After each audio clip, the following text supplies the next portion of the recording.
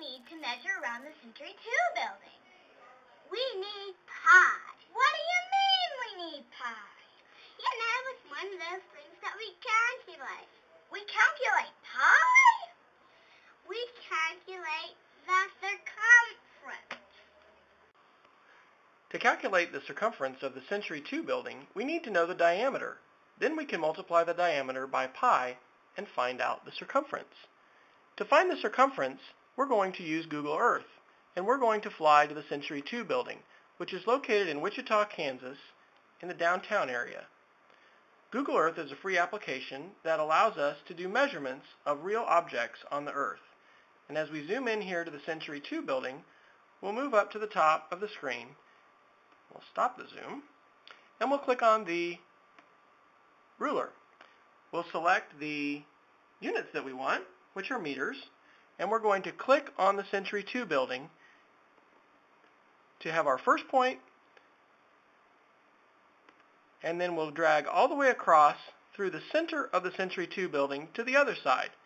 That is the measurement of the diameter.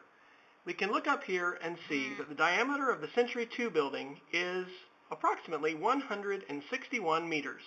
And so now we know the diameter of the building.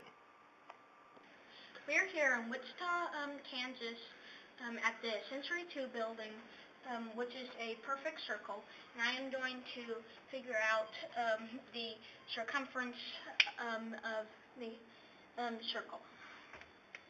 To find the circumference, we are going to use the equation circumference equals pi times diameter. And pi will stand for 3.14.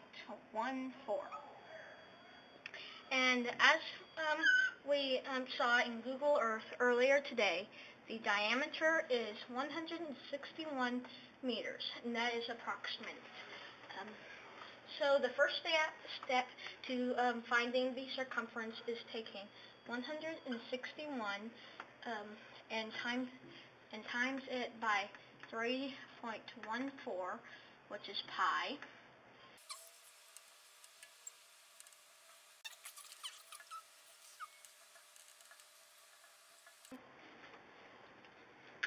So the circumference around the whole circle is 505 and 54 hundredths meters.